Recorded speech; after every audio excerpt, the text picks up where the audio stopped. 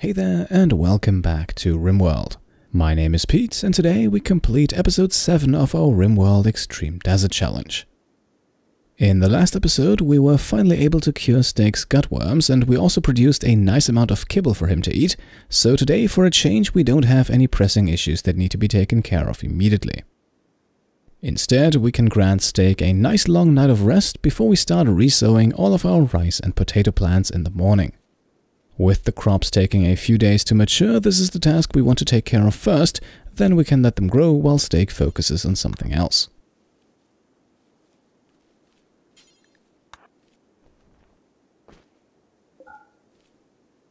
A short while later, we then have a small group of travelers pass by, but they don't have anything to trade, so they are of no interest to us.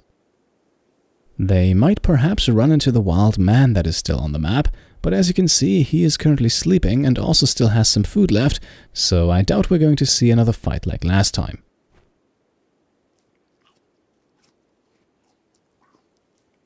In the early afternoon, it is then time for Steak to have his first kibble-based meal, and we can see it here in his mood tab. He is not particularly happy with his meal plan.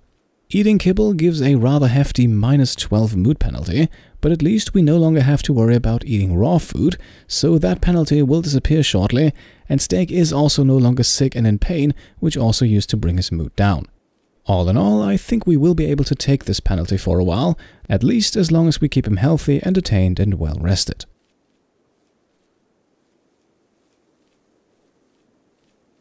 A few hours later, all the plants are in the ground and Steak finally sits back down at the research bench. At this point, we can also take a quick look at his stats and we can see he is starting to become a good shooter and also has gained some familiarity with farming, mining and construction work.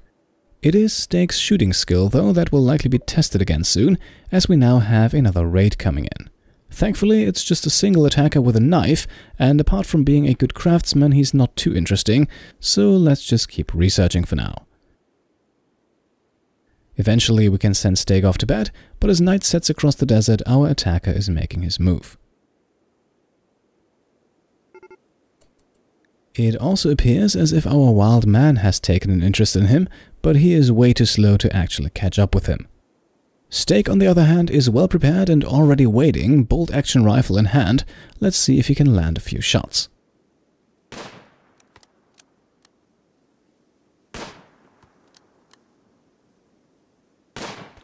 Okay, after a few tries he lands a hit, not enough to kill, but by hitting the foot the raider is now significantly slowed down. This allows Steak to fire a few more times before he needs to retreat back behind his walls, and after the last hit here, things are not looking too great for our attacker. Still, instead of accepting his fate, he decides to lay fire to our base, nothing that we couldn't handle, but of course it interrupts Steak's beauty sleep.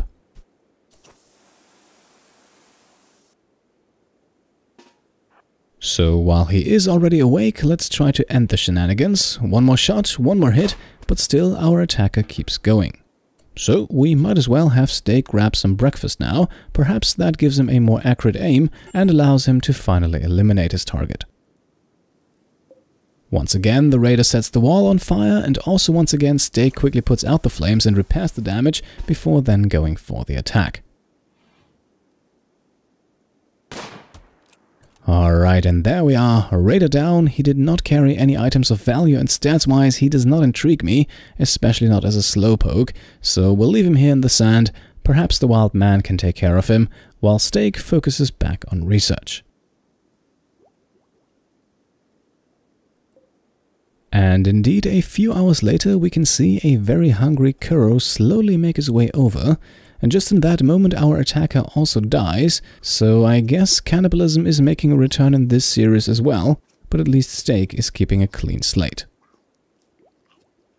Our wild man is apparently also suffering from food poisoning, hardly surprising considering his diet, and that would also explain why he's moving and eating so slowly. And I guess we'll keep an eye on him. Again, Steak's handling skill is way too low to attempt to tame our guest, but perhaps he can get some use out of him, even if it's just by getting rid of corpses around the base. Now, after a quick afternoon nap, Steak is back at the research bench, and that is also all that happens for the rest of the day. In the evening, our colonist goes back to bed, the night passes without incident, and we join him again on the next morning as a trade caravan arrives in the desert. They are war merchants, and for some strange reason their caravan is accompanied by polar bears, but let's not judge them, perhaps they still have something interesting for sale.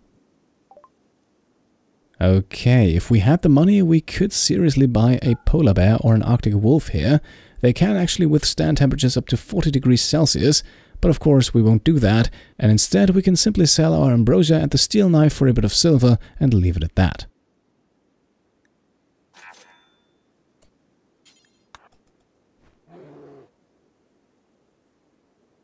Steak then spends the next few hours admiring the artwork in his room before he sets out on a brief hauling trip, because the poor wanderer who was killed by the wild man in the last episode left his bow, and even though it has suffered a bit in the sand, it is still of some value, so let's bring it back to the base. And yes, I know, we probably could have sold it to the war merchant right here and now, but I simply forgot about it, and in the end it won't make that big of a difference, the next merchant will surely pass by eventually.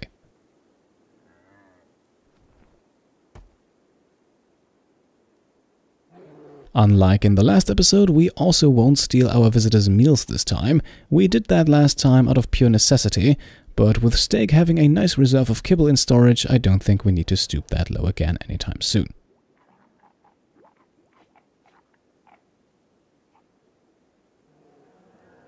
A few hours later then, our visitors are also leaving again, and not only that, they have even left a gift for us.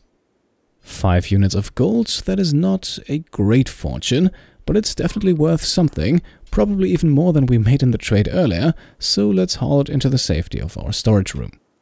Or, well, let's actually make a bit more space in said storage room, because all the kibble is already filling things up to capacity. At least Steak has improved his mining skill a bit since starting the series, so we have a nice spot carved out quickly. At night, we then pass into the next in-game month, but out here in the extreme desert that has very little effect. As you can see, it's permanent summer all day, every day.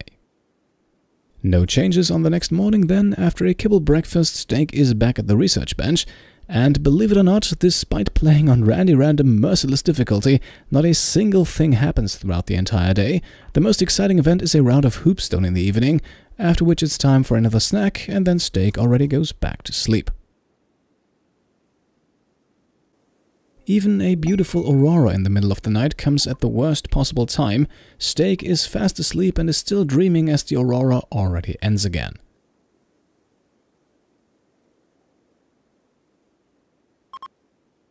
So perhaps with the last remnants of this nightly spectacle still on the horizon, Steak goes back to research.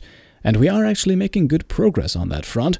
Complex furniture is getting closer and closer by the hour, and with that a proper bed for our colonist is also finally in sight. Around midday we also catch sight of everyone's favorite wild man again, apparently looking for food once more, and his situation seems dire. He is already fairly malnourished and will likely not last much longer. And I will admit I was contemplating whether or not we should offer him some kibble, but ultimately decided against it simply because doing so once would not really change much, and I don't think we need the commitment of having another mouth to feed just yet, especially not if it belongs to someone who does not even actively contribute to the colony. Speaking of contributions to the colony, in the afternoon it is finally time. Steak has completed his very first research project, and we can now build ourselves some proper furniture. You can see the list here on the left, and it includes, most importantly, beds, but also chairs, dressers, shelves, chest tables, and much more. Our first priority is of course a proper bed for Steak, alongside a dresser and an end table, as those two pieces of furniture will boost the comfort rating of the bed itself. Since building with wood is out of the question, and since stone is not ideal when building beds because it's less effective at providing rest, we are going with steel, and to build all 3 pieces we need 125 units. With his mining skill slowly increasing and darkness setting across the desert, Steak finishes his work for the day. We do not quite have all the materials we need, but one more night in the bedroll won't kill him. If you're wondering, by the way, what became of our wild man, he is no longer listed in the wildlife tab, and I also could not find him or his body anywhere on the map, so let's hope he got away before starving to death, although I have my doubts about that. In the morning then, just after Steak finishes breakfast, we have a sandstone meteorite crash down, and to be honest, this was a pretty close call. Just a few meters further north and the thing would have landed right on our base. Luckily though it didn't, and instead of sandstone, Steak has steel on his mind, but things continue to fall from above. This time we have chunks of spacecraft landing just north of the base, and well, that is an easy source of steel and components, and with our steel reserves exactly 1 unit shy of what we need, let's disassemble the remains.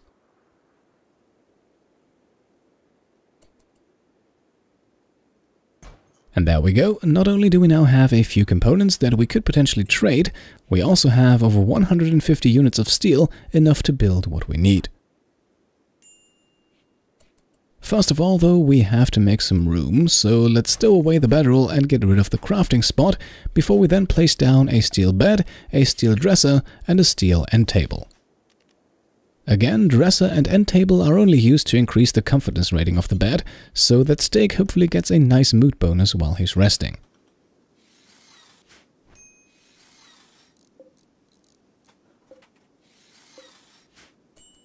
Okay, very nice. Steak has actually constructed a good quality bed, so combined with the bonuses from dresser and end table, this thing should be very comfortable. And yes, you can see it here, a comfort rating of 0.95. That is absolutely fantastic and will make Steak feel like he's sleeping on feathers. The remainder of the day is then spent with cleaning and art watching, and with the sun already sinking beneath the horizon, we have an eclipse strike the desert. At this time of day, the additional darkness is hardly noticeable, but if the eclipse persists, that could be annoying, as Steak will have to work in the dark and our plants won't grow. For now though, a well-fed Steak can use his brand new bed for the first time, and we immediately see his comfort level rising. Eventually he feels luxuriantly comfortable and receives a big +10 mood bonus, but it looks like Randy Random does not want our colonists to grow too fond of a situation, as he sends a psychic drone our way, inflicting a -12 mood penalty. Thankfully though, Steak is already asleep, and there is hope that the drone doesn't last long. Eventually, the next morning rolls around and we are still in darkness thanks to the eclipse, but that won't keep us from doing more plant work. Outside of our small base, we are now putting down a fairly sizable growing zone, and we will use this zone to grow cotton. Cotton will of course not be eaten by any wildlife roaming the desert, so we can safely plant it outside of our walls, and it will, very obviously I think, be used to eventually make clothing. Protection against the heat is very important in the extreme desert. A good quality duster, for example, is almost essential in the early game, and I don't want Steak to continuously rely on traders or the hides of dead animals to acquire clothing items. So he will now spend the morning hours to plant a good number of cotton plants, which will take quite a while to fully mature, but in the end it will provide us with a solid crafting material. We can also see Steak's plant skill slowly rising, and eventually he improves it to level 5, good enough to now plant strawberries if we wanted to. For the time being, however, we are done with plant work. Steak has earned himself something to eat, and we once again receive visitors, although they are just passing by, so we can ignore them. Now at this point, I think it's time we start a new research project, and we are going with stone cutting. I feel like one small mistake I made in the Ice Sheet series was delaying this project for a long time, so we ended up using precious steel for a lot of our construction work, which is something I would like to avoid this time. Stone cutting enables us to turn larger chunks of stone into smaller stone blocks, which we can then use to build walls, furniture, art, and a lot of other useful things. Complex clothing is then likely going to be the next project, but with our cotton plants still barely more than seedlings, there is no pressing need to start it right now. In the late evening then, shortly after nightfall, the eclipse is coming to an end, so it only cost us about 1 day of daylight. I think we can live with that.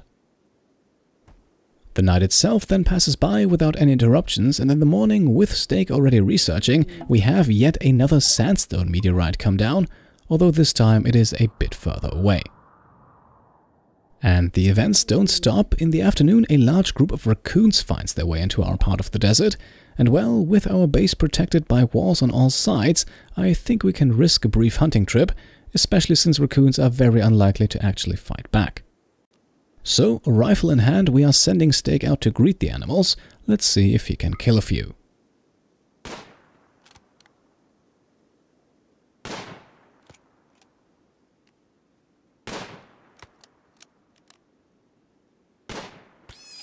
Okay, it took a couple of tries, but one raccoon is down. That still leaves quite a few more though, so let's keep going.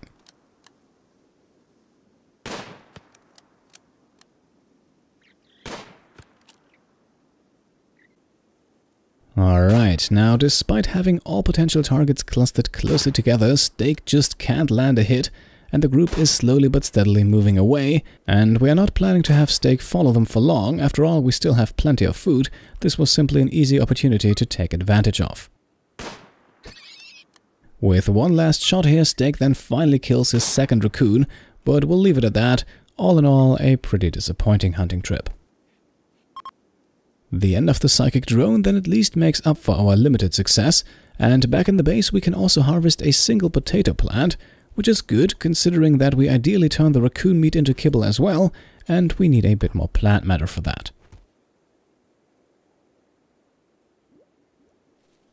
A little later we also have a few rice plants ready for harvest, so let's take care of those as well before we send Steak off to bed. On the next morning then, it is already time to butcher the two raccoons, with the animals providing 19 and 20 units of meat respectively. However, those 19 units of meat are actually a bigger problem than it might seem, because for each batch of kibble we need 20 units of plant matter and 20 units of meat. In other words, we are short 1 unit of meat and can therefore only make 1 batch of kibble here. We do, however, have enough rice and potatoes to make more, and large parts of our rice field will also be ready to be harvested tomorrow, so a bit more meat sure couldn't hurt. For the rest of this day, however, we will have Steak do research, but then on the next morning it is time to launch another caravan. Since we're about to purchase meat, we also want to bring something else to eat, in this case 20 units of pemmican, and in terms of trade goods we are going to sell all 200 of our psychoid leaves. I think initially I got them mixed up with smoke leaves, which we could in fact use right now to do some crafting, but to work with psychoid leaves we need to do some research first, and that is currently not very high on our to-do list, so I think we're better off simply selling them. After a few hours of uneventful traveling, Steak then reaches the Black Troska tribe, so let's purchase some meat. Our 200 leaves are worth exactly 186 silver, and combined with the silver we brought, we can afford 61 units of cat meat. Again, we want to buy in increments of 20 here, plus that 1 extra unit we're missing, and 81 units are sadly above the budget, so 61 units it is. Let's go back to the base. And here you can also see now why we brought the pemmican along. It was of course inevitable that Steak would get hungry on this journey, and that is what the pemmican is for, otherwise he would have consumed the precious meat. Now back in the base it is already getting late, but there is no sleep in sight just yet. Instead we will have Steak prepare the next batch of kibble and then do some harvesting work. As I said, plenty of rice plants have fully matured over the day, and we will now harvest them all to make even more kibble. While we're doing that, Steak is not only getting tired but also hungry and missing recreation, but meat is sadly not patient, especially not the raccoon meat that is about to spoil in just a few hours. In the end, Steak's hard work pays off though. Accompanied by the first rays of sunshine, he is now making the last batch of kibble, and with everything safely stored away and his belly filled, he can then finally get some rest. And that, I think, is also a good point to make the cut in today's episode. It wasn't necessarily the most eventful one, but we made some good progress nonetheless. Steak now has a bed, and our food situation is also still looking solid. So let's wrap things up right here. As always, I hope you enjoyed the episode, and if you did, then I would of course be very happy if you could leave a thumbs up. If you like what I'm doing and want to support me and my channel further, then you can either go ahead and subscribe to stay up to date, or maybe pledge to the Pete Complete Patreon. Thank you all for watching, and I'll see you next time. Cheers.